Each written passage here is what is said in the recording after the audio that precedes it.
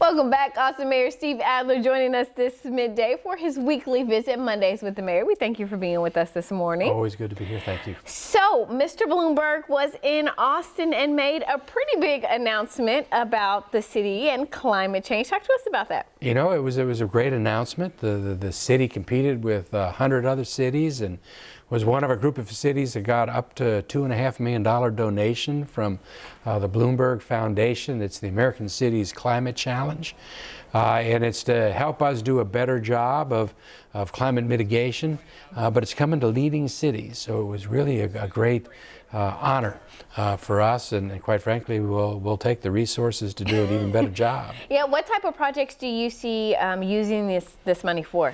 Well, I think that we're going to focus on things to help make commuting more sustainable, to try to get more people out of single people driving in cars during the peak hours. It's to help get us more electric vehicles on the road. It's to come up with new parking systems downtown so that people aren't driving around and circling looking for a parking space downtown. It's working with buildings to make them more energy efficient. You know, we will get to a place in 2020 where the city operations have a zero carbon footprint, and citywide our goal is to get there by 2050. We have a little bit of work to do. Okay, well, you mentioned 2020, and so I know you had a question for Mr. Bloomberg as we look forward to 2020 in the year of politics.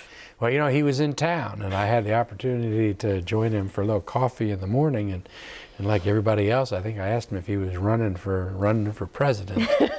And while he didn't answer the question directly, it's pretty clear that it's something to me. It's pretty clear it's something he'd like to do. Wow. So it wouldn't surprise me at all if he was one of those 20-some-odd names that moving forward in the Democratic Party. Very interesting. You know, the other thing we want to talk about is big announcement set to happen, I believe, tomorrow with you about the future of Austin FC. What can you tell us?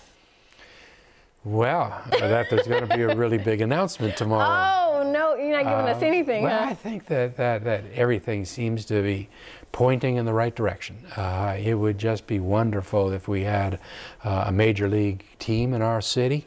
With the council action and with what we're watching with Major League Soccer, I think people could certainly look like we're on a glide path to get there.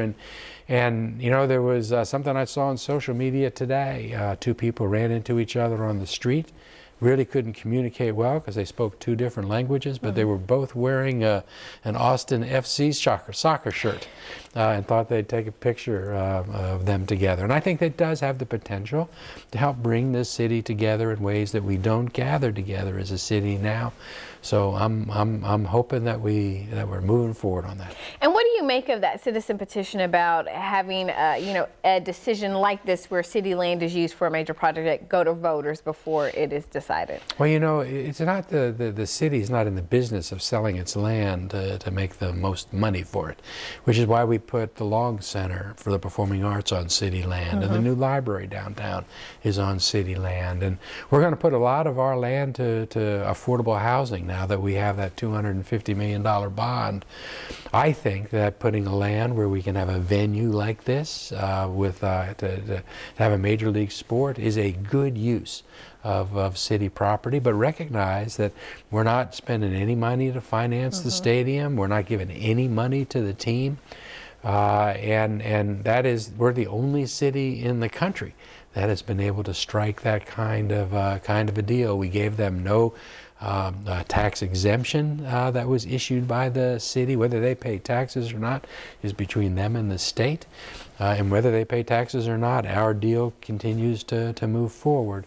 So from an economic standpoint, with what they're going to contribute, we're letting them use the land. They're building a stadium on their own nickel, and then they're giving the stadium to the city, and then they lease it back.